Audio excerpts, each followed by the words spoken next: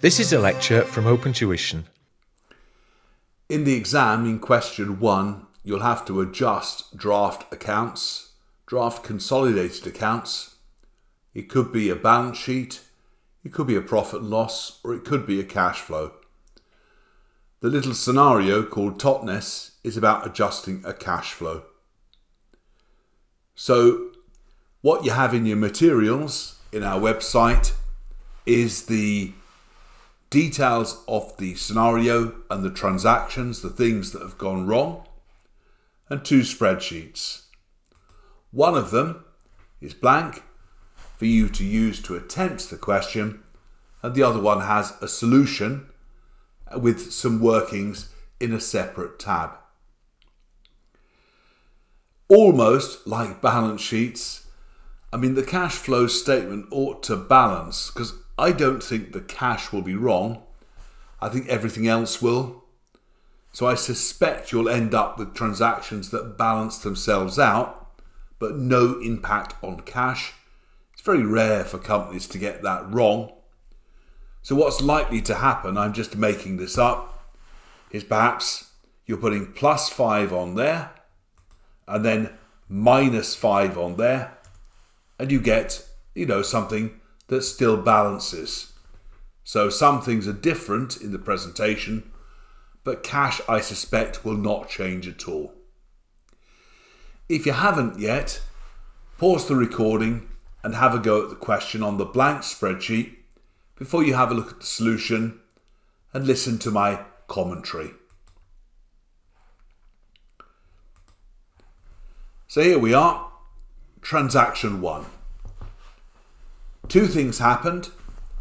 They bought an associate for cash, which is an investing activity. They paid a dividend to NCI, which is a financing activity. So apparently they've shown both as purchase of associate. So we have to go and have a look at the draft accounts. Purchase of associate will be there it is in investing activity. I can see the 700.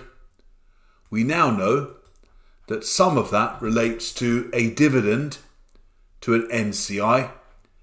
The dividend to NCI ought to be a financing activity.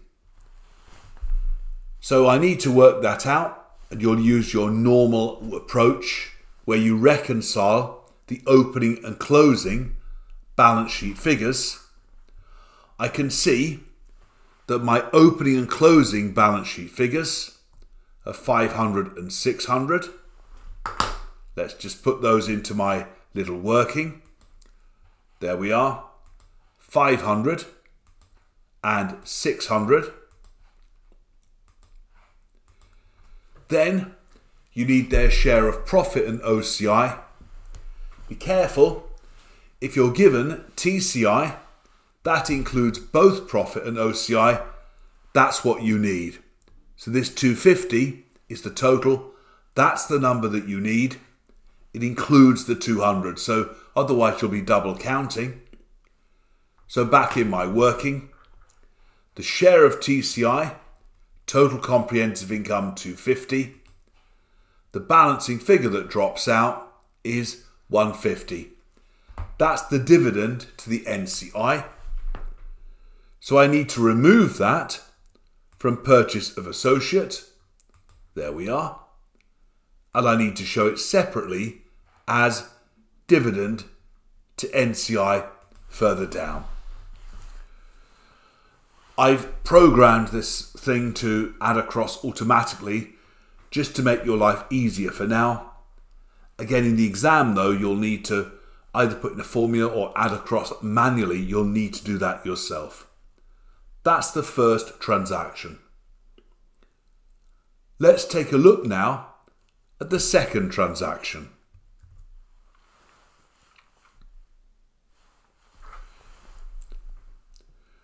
When you revalue investment properties, do the gains go to revaluation reserve and other components of equity? No, they go to profit and loss.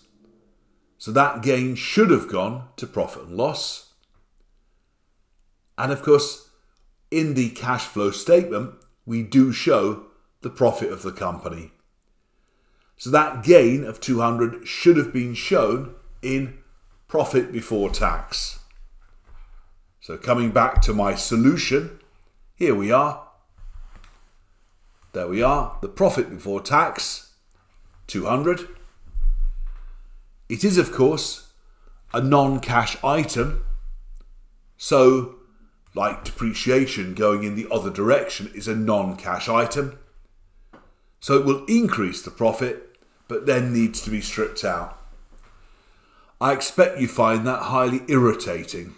I know I would if I was a student. Well, that's life, isn't it? Life can sometimes be a sausage. You'll have to live with it. I've put a bit more detail of that in the working. There it is. So profit before tax is increased because of the investment property gain. And operating cash flows, of course, go down because that gain, or the next line, if you like, decreased because it doesn't affect cash. If you thought transaction 2 was irritating, though, that's nothing to transaction 3. Transaction 3, the pension scheme.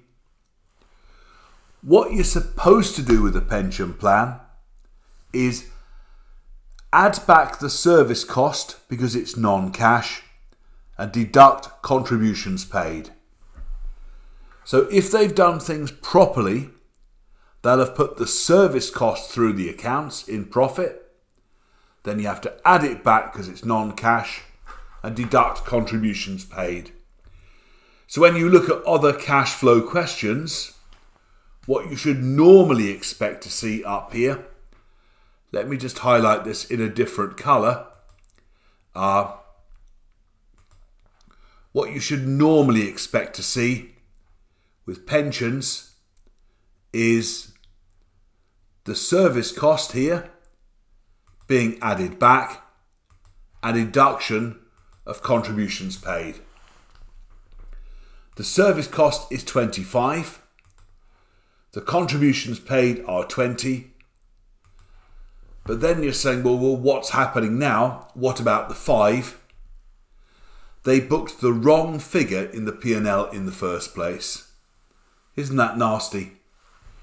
They should have booked through the profit and loss. They should have booked 25. They've only booked 20.